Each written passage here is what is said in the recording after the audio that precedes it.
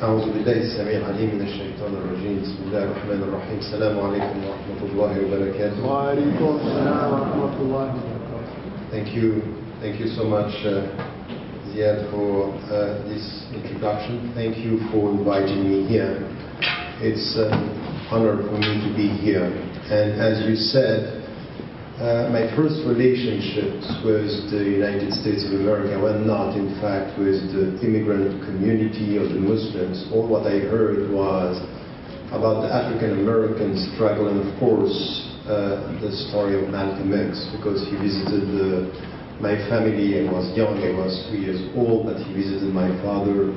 And straight after he passed away, 48 years ago, my father sent straight away, just a few days after it happened, the money to help his wife, Dr. Shabaaz, to come and to perform pilgrimage with the family.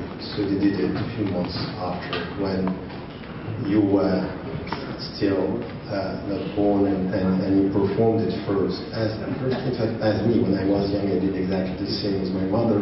So my first pilgrimage was unborn child. Alhamdulillah. So let me come to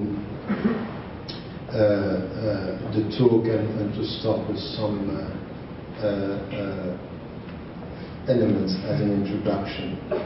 Because the discussion this evening is, and can I ask you something? Even if you like something, you just don't clap. You just think about it.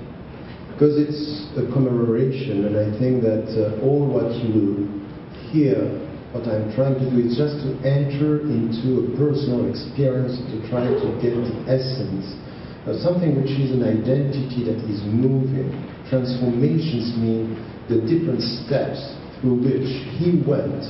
As you read the memoirs, when you try to understand his life, you get a sense that there is something that happened here. I think that it's a mirror. At the end of the day, we have to come back to us. We are talking about him in order to get a better understanding of what we are trying to do with our own life. It's just not to remember him, but to get the message from his life. So it's a question of message and a question of teaching. It's a question of trying to understand. When someone, and this is just as an introduction, 3 points. The first is when you try to understand a life, and you try to understand, in fact, what makes someone enters Islam, converting to Islam. And to come to something which is a deep conversion. Conversion means what? It means exactly what you have when the Prophet ﷺ is saying, talking to Allah, Ya muqallib al-qulub, or you who turns the heart in one way or in another. And he's asking him, as he's already a Muslim, ثبت قلوبنا على دينك, make our heart first into your religion. Meaning what? Anything could happen. Anything could happen. You can be a believer today and forget everything about Islam tomorrow. But you can be very far today and become a Muslim tomorrow. What makes you enter Islam? Which type of conversion and change in your identity? And this is where these transformations are so important, because there is something which is important very often, and this is wrong, by the way. Very often when people are talking about someone who converted to Islam, they ask her or him to forget about her or his past, which is wrong. You will understand the end of Malcolm X if you understand the beginning. You will understand the whole journey, because this is it. Inna lillahi wa inna ilayhi raji'un. We belong to him, when we come back to him, means think about the first steps in order to understand the last. And I think that this is important. Why? Because this is where he himself started this journey with something which was very important. All what he said about the fact that he understood the power of psychological colonization is coming from the beginning. It's coming from the first steps. He understood how powerful this culture could be if you don't get a sense of what are your roots and what is your path. So it's all about who I am, where I'm headed. And I will come to this, and I think that this is important in our discussion today when it comes to understanding the perception, the feeling that there was humiliation, discrimination, and it was a process of coming from the margin to the mainstream. And this is something that also is important because there are steps, is how the people are negating your presence. It's a question of negation. Who are you? You are nothing. And the second step is resisting. I'm not going to accept what you want to do with me. I'm going to resist. So from being nothing to resisting, and then to come on something which is the last step, which is liberating yourself from who you want me to be, your own perception. These three steps are important. You might have read Nietzsche's philosophy. And there is something which is quite interesting in Nietzsche's philosophy. He said, you know what, you have to go through 3 steps to get freedom. The first is to understand first that at the very beginning you are like a camel. You bear what the people are putting on you. Second, you become a lion. No, I'm not going to let you do. I'm going to resist. And third, you become a child. Free. Innocent. Come to Islam now. And you have these 3 steps, and this is something which is important, it has to do with your identity. إِنَّ النَّفْسَ لَأَمَّارَةٌ بِالسُّوءِ. The nafs is pushing you towards something which is bad. So you are under the heavy lot of oppression, self-oppression, inner oppression, intimate oppression. أَمَّارَةٌ بِالسُّوءِ is self, the self. The second is النفس الأمارة is this أمارة النفس اللوامة, resisting. It's a struggle. And the last step is what? النفس المطمئنة, at peace with oneself. 3 steps. And you have to go through this. You come to Malcolm X's life and you get it. You will see the steps. You will see that there is something which, who is defining me? How am I going to resist? Where is freedom? What is freedom? What is revolution? And in fact, revolution has nothing to do with who you are striving against. It's from where you are striving. It's from where you are striving. Am I striving against you on your terms, on your parameters, or mine? Am I resisting you because you put me in a situation where I feel that I am on the margin because you are on the mainstream? Or am I coming on my own terms, resisting who you are and what you are doing, which kind of power you have on me? And this, once again, is the central transformation. What is also important, even with Muslims now, and American Muslims and African American Muslims, there is something that too many of us are buying too quickly.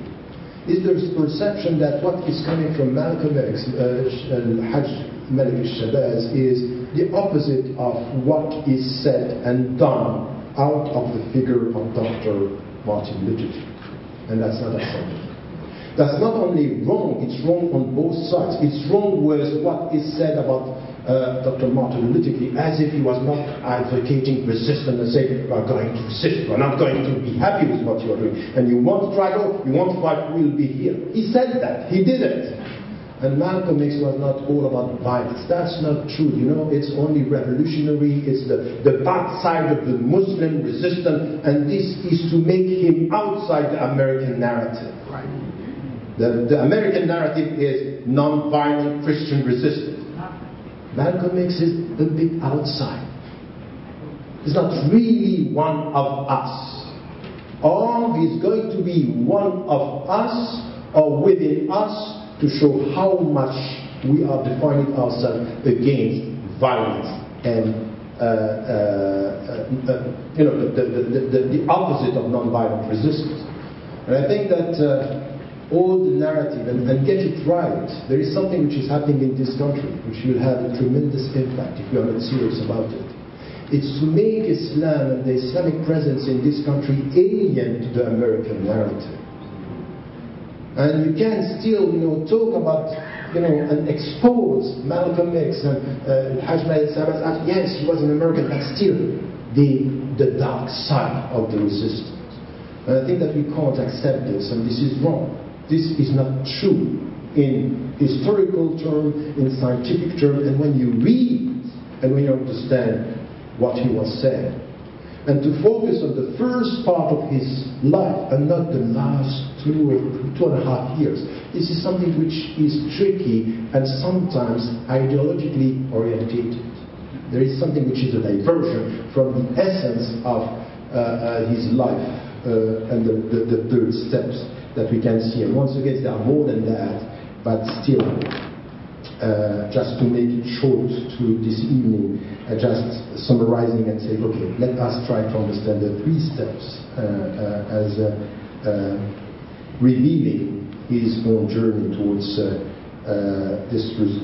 resistance and also the final message that he had. He said something that was repeated by Nelson Mandela later. He said, you know what, at the end of the day, the means of resistance are decided by the oppressor. You decide how we are going to resist at the beginning. And then if you are really free from the oppressor, you decide the means. But the starting point of the resistance process is you decide, and you are going to be the one, if you are using psychological violence or the whole system, discrimination on the job market and alienation, of course, that the people are going to put themselves in a situation where they choose the means that were decided before by the oppressors and the people who are humiliated. Let me just start now with the first step. There is something which is very simple but at the same time quite important. And especially now, because what we see with young in the inner cities, African American, Muslims and by the way, people of other faiths, is very often the way that they don't get something which is very deep is that the way they resist is decided by the way they are pushed to resist. And sometimes they are part of the system. When you come with a TV program and you put someone who is shouting and being violent, in fact, this is very useful. This is the ideal enemy. Just look, this is it. And I think that these steps should be understood, and we have to analyze this. The first step, coming from the margin, it's the feeling of humiliation. And this is very clear in what he said to Alex Haley in his memoir. The way he was talking about the first steps, and he was trying to, humiliated by the white, to become like a white. Straighten his hair, trying to get a white girlfriend, and these drugs, alcohol. In fact, this is the deep alienation. This will be in his mind till the end. That at one point in his life, he tried to be like them. He tried to use, even though he was not, he tried to enter into the system. This is why all this business about integrate has to be questioned. Anyone who's coming to you and say, integrate, say, what do you mean? Integrate to what, and who are you to tell me that I have to integrate? So no. Think about it.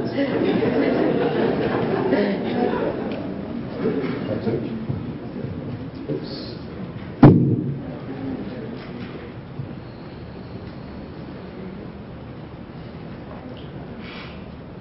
The second step. So this is the first step, and we see this in his life. And then he was jailed in 46. And this is also something which is part of the whole journey when he was jailed. And as much as he tried for a while within the system to find his way, to act as them, to just be not a white, but with the white values, is just to show how much he was able to make it. And then he ended up in jail. And in jail, there is something completely different that happened. In fact, in jail is us versus them. Their system put me in jail. So it was how now you define yourself. So it's a question of identity that sometimes you define your identity, you try to be like the oppressors. And then when it doesn't work, you try to be exactly the opposite of the oppressors or the dominant system. And please, as much as I'm saying this about him in the past, never forget all this now in your society.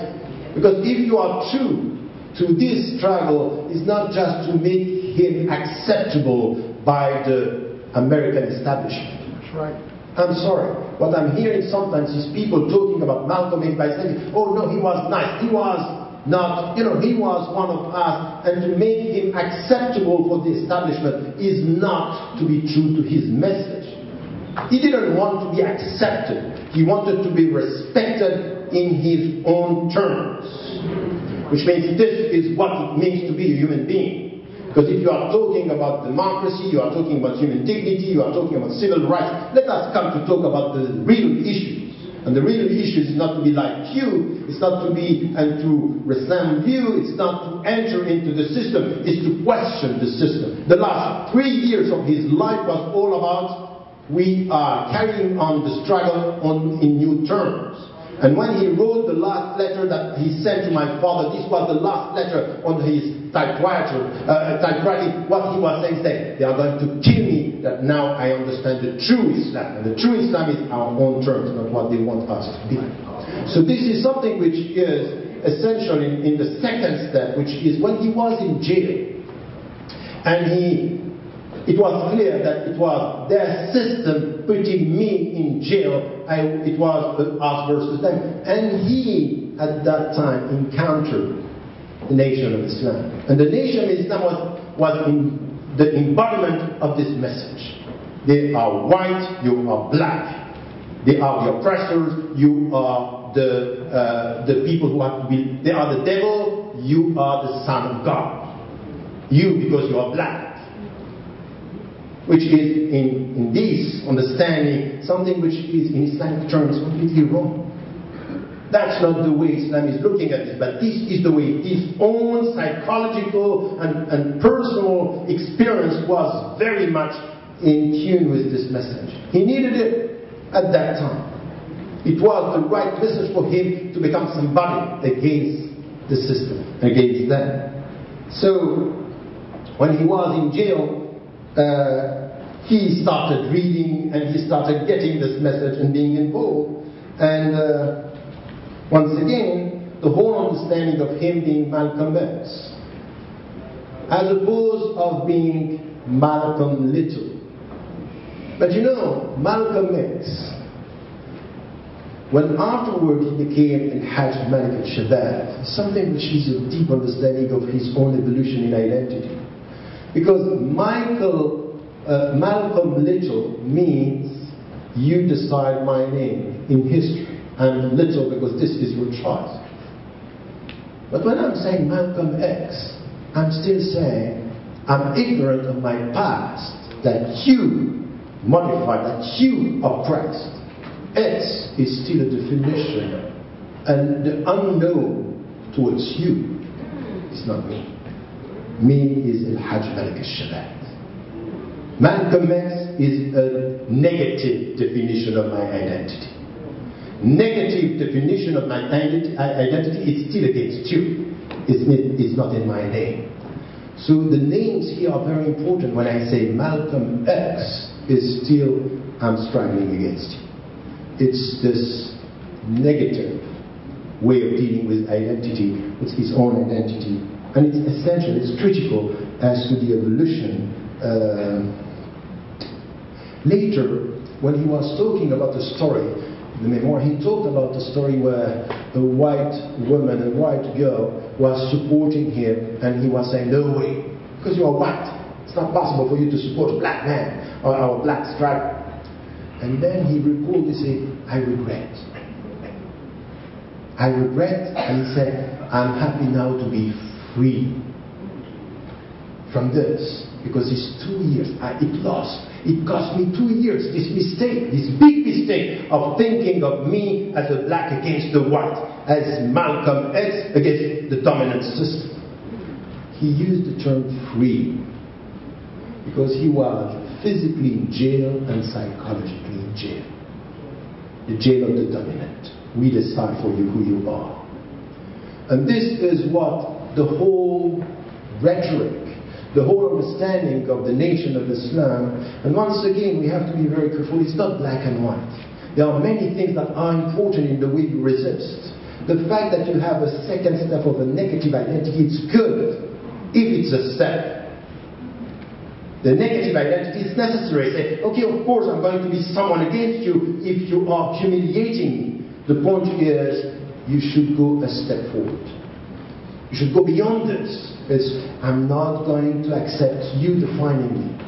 Because at the end of the day, what Islam is asking you is not to be the object of your perception, is to be the subject of your own history. Which is a shift. But you need to go through this. You need to understand this. And this is why, as Muslims and as human beings, you understand the meaning of our own history. Everything is necessary. And you can only say this afterward. Afterwards, you say, Qaddar Allah. Allah knew it. He wanted this to be, and there is a reason. I did not understand the reason at that time. Now I can understand. And he said it himself. It cost me 12 years. But the 12 years was necessary for the last 3 years of his life. And this, once again, it's an important second step in his transformation. Came the last one. And this is also something which is, as I told you, the first one was in Nafs al-Ammara, where you are under the heavy challenge and oppression, and then al-Lawama, you are struggling. He was becoming a lion in jail, because I'm not going to let you do that. And then there is a step. What Nietzsche was talking about is a child. What in Islam we're talking is inner peace, is the self-defining him or herself, and this is the way he. There is something it started in '63 with all what he heard about what was going on within the nation of Islam with Elijah Muhammad, and I'm not going to come to this discussion because we don't have time for it, but it started. And when he started to give and to talk to Alex Haley, when he was writing, he said, if I'm still alive when this book comes out, it will be a miracle. What does it mean? He knew. He knew that his own change was the true revolution. The true revolution was not before, or not to be aggressive with the system. The true revolution is when you get out of the system and you talk from where you want to be. This is the revolution. In philosophical terms, is the Copernican revolution. Is not to talk from the way you are perceived, but the way you are defining, from where you are defining yourself. And this is what happened.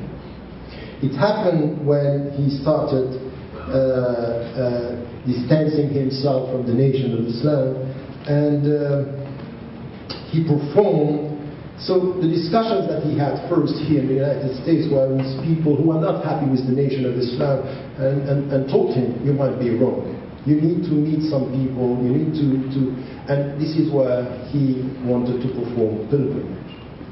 And pilgrimage, you know, once again, you can just sit here and think pilgrimage is just a physical journey. I'm sorry.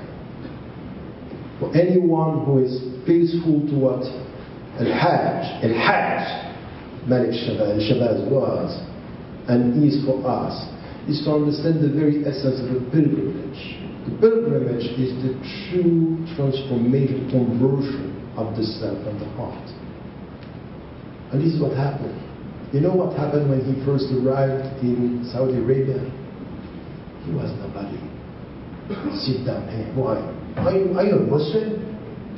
He came with, you know, as was said, hundreds of people, thousands of people listening to him. he arrived in Saudi Arabia, sit down, wait 4 days. You're nothing. And for someone who is experiencing pilgrimage, it's a good teaching for the self. You were proud, at the limit of being arrogant. Now it's pilgrimage. It's time to get humility. And this is what he got. And then he was held by people. He was received afterwards. He was acknowledged as Malcolm X, Malik Shabaaz. And he performed, and what he saw there is millions of people, thousands of people, all equal, white, black, based on one thing. The oneness of God makes you all equal. The true message of Islam. Tawheed is the first principle and the first answer to any type of racism. If you belong that there is only one God, no racism. One humanity and equality. This is it. This is what he got from this experience. So from this experience he understood, and he said it when he came back, that he realized that there was something completely wrong. I don't belong to my color. I belong to my principles. And my principles are coming from the only one God that I worship. So this personal experience was important, and he came to understand something. وَمِنْ آيَاتِهِ خَلْقُ السَّمَاوَاتِ وَالْأَرْضِ وَاخْتِلَافُ أَلْسِنَتِكُمْ وَأَلْوَانِكُمْ. Among his signs is the fact that he created the sky, the heavens, and the earth, and the diversity of your colors and your languages. And by the way, you know, what was important for him when he arrived in Saudi Arabia, he came as an American speaking English. He was unable to speak Arabic.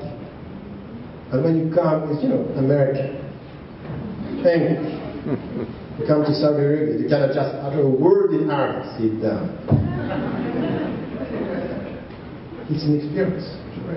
It's a very deep experience. This experience when you don't know the language and you're not even acknowledged as one of us. So this is something which helped him to go through his conversion. If not, why would he talk about it?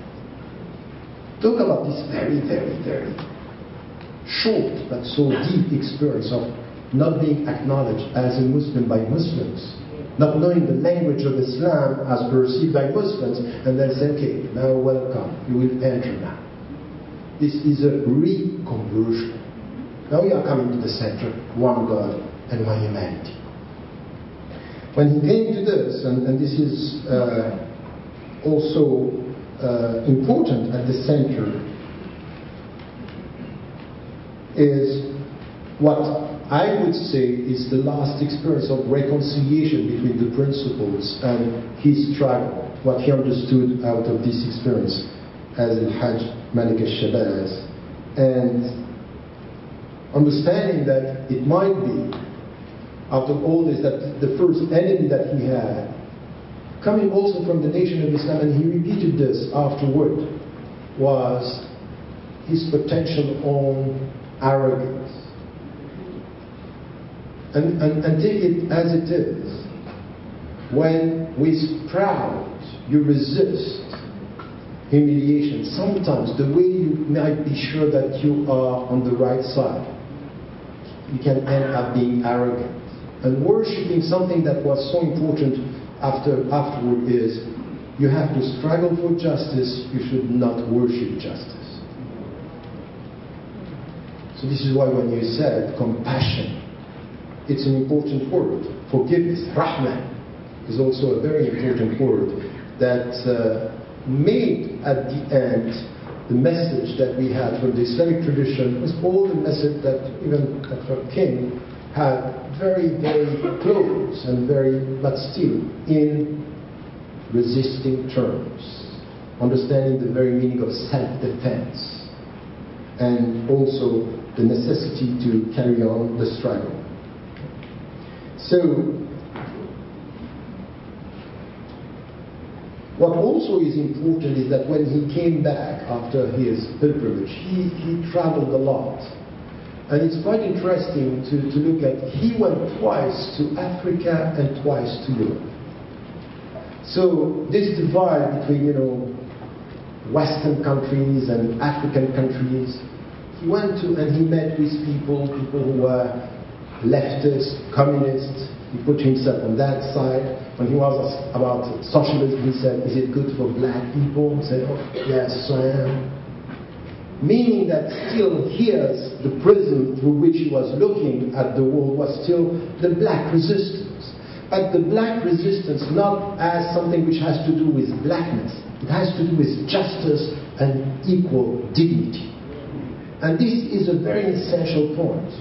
From blackness as the final goal and using the black resistance as a goal which is beyond blackness, which is human dignity, equality and justice. So to understand my struggle is but a means towards something which is beyond that. One God, one humanity. Meaning that now I can work with the white people, the black people, the Latinos, with the Asian people. The only thing which matters is truth and justice. And he said it when he was talking about his understanding, I am for truth no matter who tells it. Which is the starting point of I am for truth no matter who tells it. Is this exactly what Islam is all about? This is the true understanding of Islam, and for justice no matter who it is for or against. This is the point that we have in Islam. Black or white, poor or rich, that's not the point. Justice is justice for all.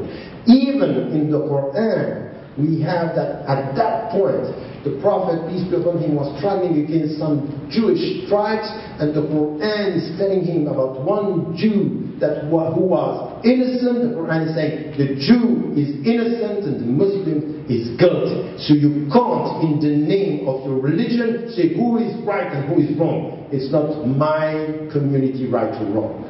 It's right. When you are right, I'm going to stand up if you are wrong. And you have it, وَإِن طَائِفَتَانِ مِنَ الْمُؤْمِنِينَ اقْتَتَلُوا فَأَصْلِحُوا بَيْنَهُمَا فَإِن بَغَتْ إِحْدَاهُمَا عَلَى الْأُخْرَى فَقَاتِلُوا الَّتِي تَبْغِي. When two groups of believers, not non-believers or not kuffar, no, believers are struggling, you have to make peace among them. And if there is one which is transgressing, you have to resist. Stand up. So this is the message. You stand up against the unjust. It's not it's not a non-violence, peace and love business. It's peace and love with justice. Give me justice, I will love you. Don't give me justice, I will resist you. And love is going later. Can you love an unjust? You can respect him, but you have to resist his injustice or injustice. This is the message. And this is coming from all what he said at the end. But to come with the message that at the end he opened up and was not advocating resistance, that's wrong. It's exactly the wrong message that sometimes is given now here in this country about Dr. King. It's all about love. So the people who are oppressing they always have two goals. First, be aggressive, it's good for us. As long as you are aggressive and violent in a way which is decided by the oppressor, we decide who you are. Go, and we can even give you all the media. Go and speak, say whatever you want. It's good for us. And if you are not like this, just become non-violent and invisible. So it's between non-violent invisibility or aggressive, violent speeches. In between, this is where you define. The two extremes are defined. This is what is the psychological colonization. Anyone who's coming to me now and talking about Al-Hajj Malik al-Shabaaz as, he was at the end peace, good, and peace. Peaceful, yes. Good, yes. But proud and ready to resist. The struggle is not over. Even if you have the first African-American president, I'm sorry. Don't take the symbol for the reality. It might be that the symbol is hiding the reality. That still injustices are the reality in this country. So some symbols are used, misused. And we have to be very cautious with this. So, what he also was getting out of this, and I will come to my conclusion here, is two things that are also coming from the very essence of the Islamic message. And once again, if we are true with the last 3 years, and by the way, we're very absent from the movie in '92. The last 2 years were not there. Not enough. When, in fact, it is said something that he repeated about human dignity, human rights. And when he is saying, you know what, I was a black Muslim, now I am a Sunni Muslim. The Sunni Muslims, black Muslim is qualifying the fact that you are Muslim through your color. The Sunni Muslim is the tradition, was the principle. And this is who he was. So when he was talking about I am a Sunni Muslim, it means I'm come back to the central and fundamental principles of Islam.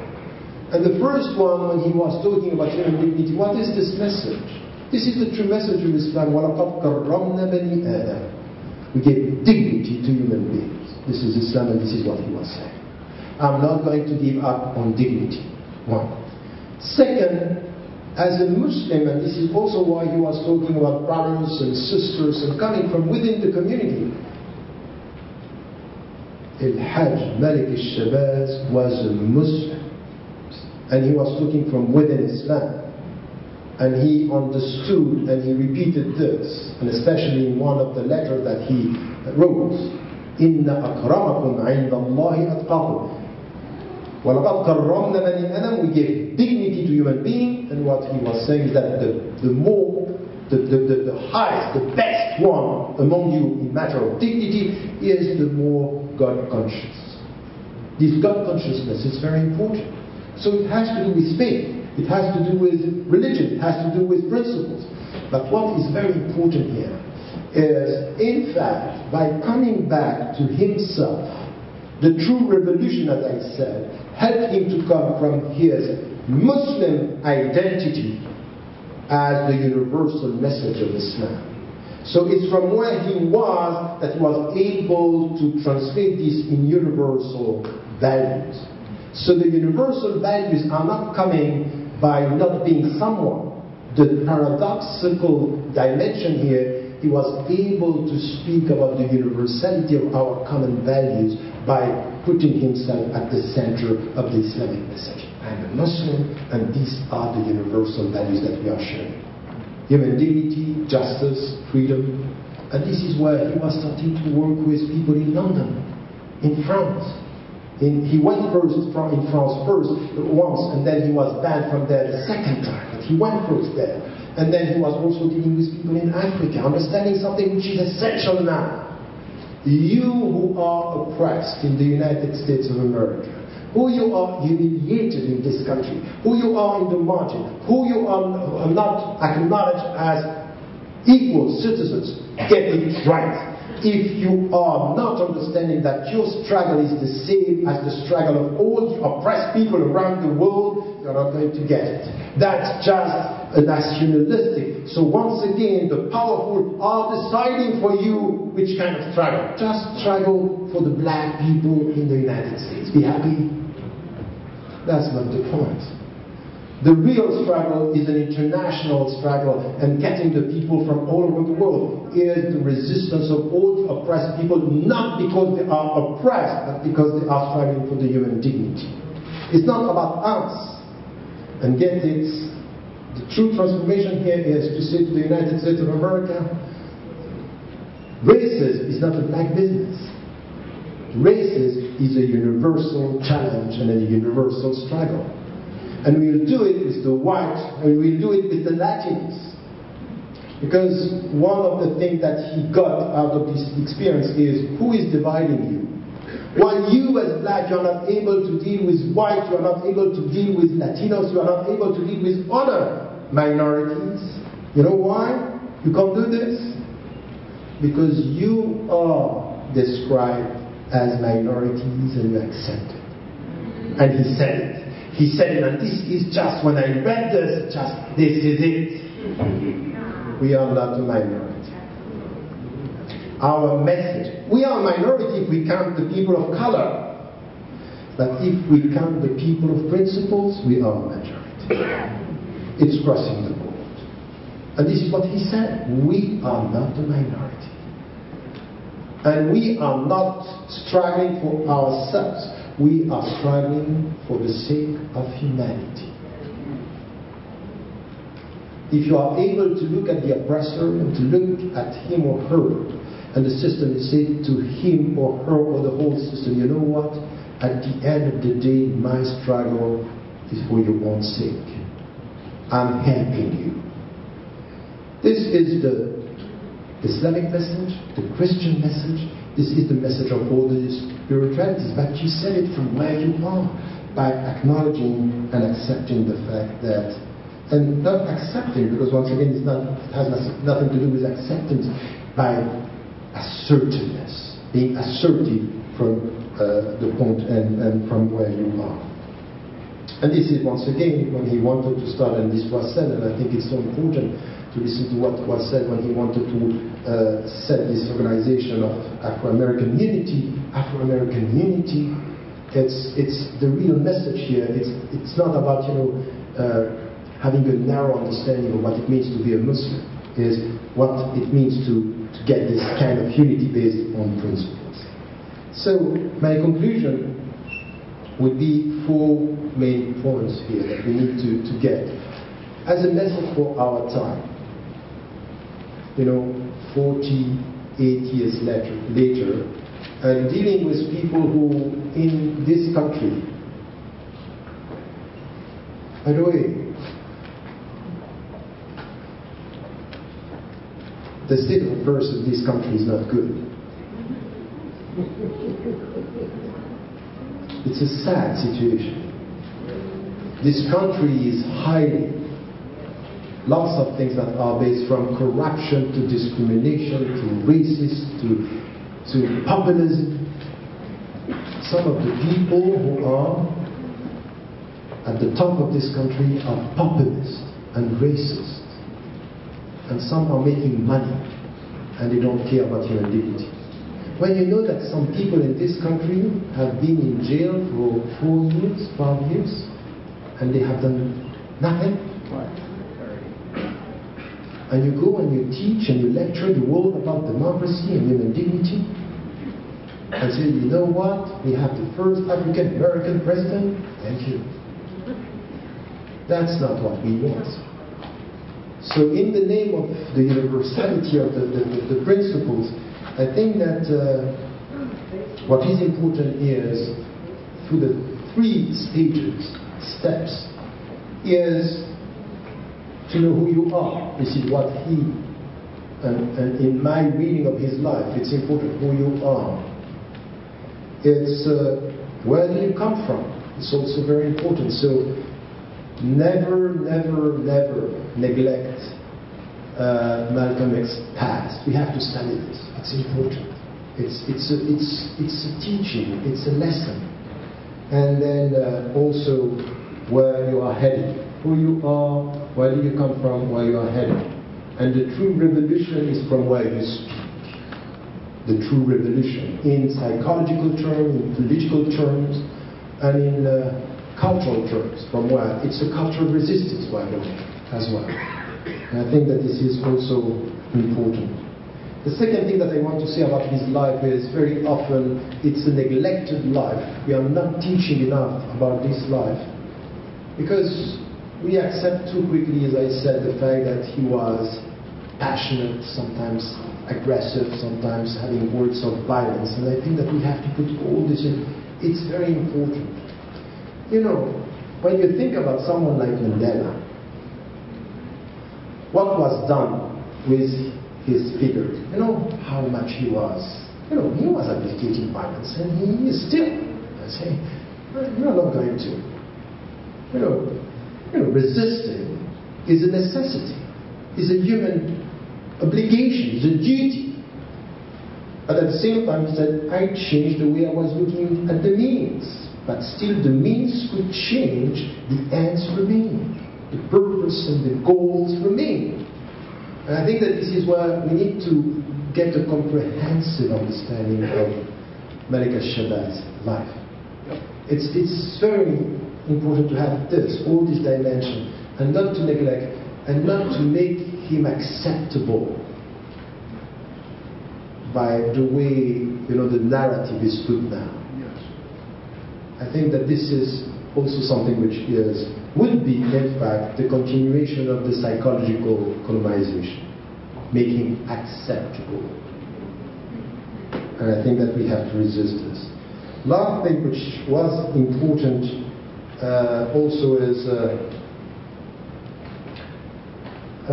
resistance and reform. In fact, if you read all his life, and this is why, for example, in your country these days, it's not a good term to speak about jihad.